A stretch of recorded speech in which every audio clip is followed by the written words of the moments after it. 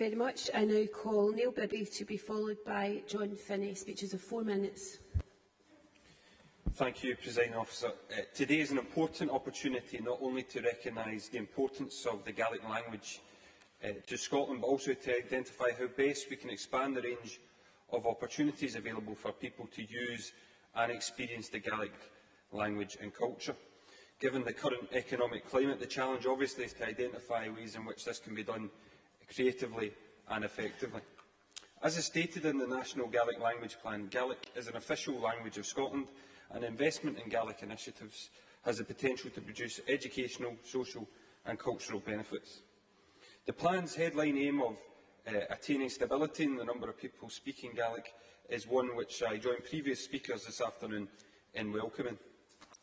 This summer, I was fortunate enough to make my first visit to the Western Isles. Not only was I struck by the beautiful scenery when I was there, but also by the very important role that the Gaelic language has in these areas, not just in the past, but in the here and now as well as a living language. We must support those communities to protect that heritage and Gaelic as a living language.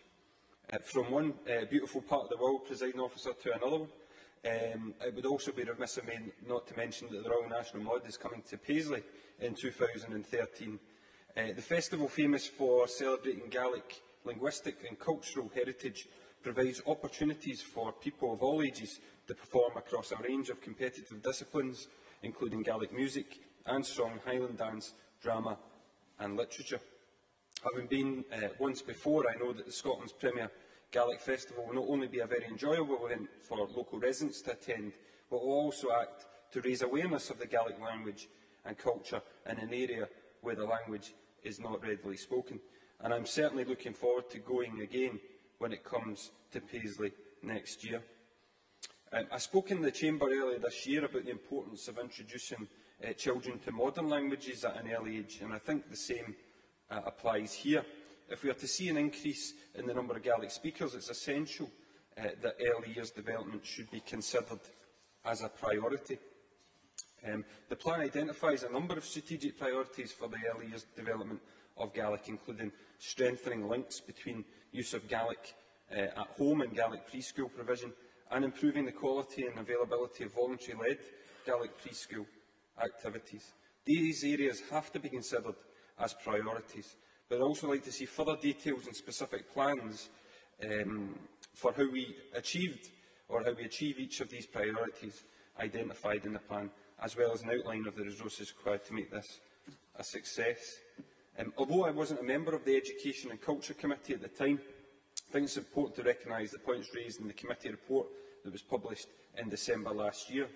The committee welcomed the plan, but did express concern that the plan is so wide-ranging and broadly focused that it was difficult to identify and determine the most important priorities.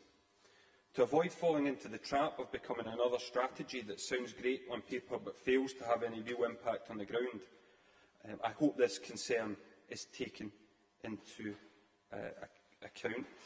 It is essential that key priorities are established and specific plans are outlined for how these are to be achieved. I also hope that the Scottish Government will monitor closely the progress made in achieving the plan's aims. Finally, Presiding Officer, if the plan is to be successful in its overarching aim, it is clear collaborative working will be required. A number of bodies have an important role to play, particularly in the development of Gaelic language in the early years, and there is an opportunity here for public authorities in Scotland to deliver elements of this National Gaelic Language Plan through their own strategies. However, it is essential that the Scottish Government takes the lead and provides the necessary support and resources to allow the Gaelic language to continue to play an important role in a modern, multicultural and multilingual Scotland.